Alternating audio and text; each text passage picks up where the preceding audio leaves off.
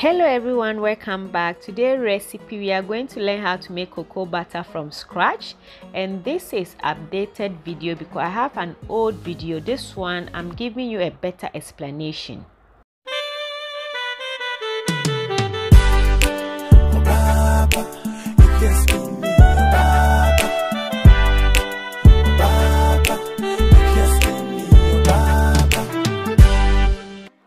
So we are going to use only two ingredients: dry cocoa beans and water.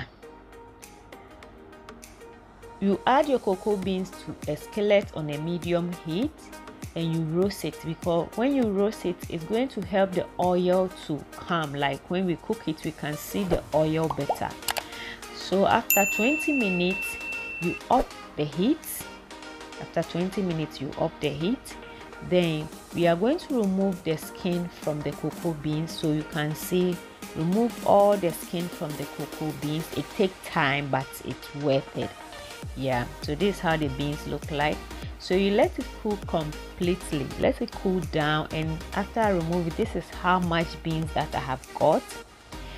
You are going to blend these beans, that the cocoa beans, in a food processor or any kind of blender that you have. You can blend it to get a powder form, and your house is going to smell like chocolate.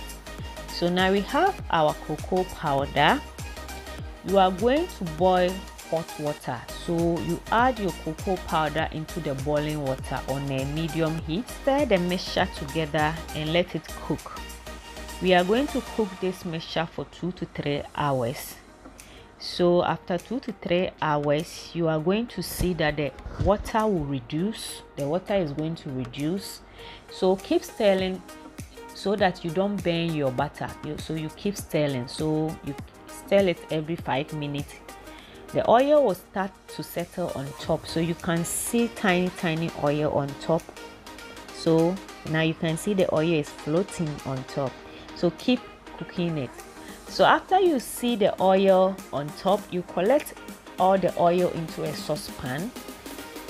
So you keep collecting it. So this is very easy to make. I think my old video, I didn't explain it better for some people, so they keep asking questions about it. That's why I have decided to make a new video to talk about it or explain it better.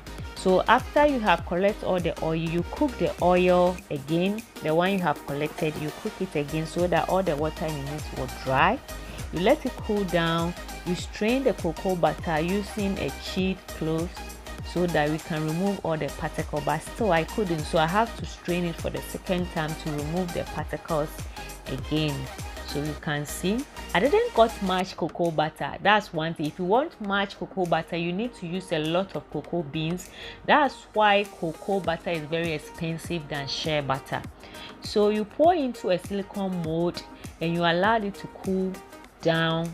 When it's cooled, it will become very hard. Then you pop it out from the mold. So this is what I got. You can store it in a container at a cool, dry place. And cocoa butter can easily last for 5 years. Please check out my second YouTube channel at Queen Mother DIY TV and subscribe.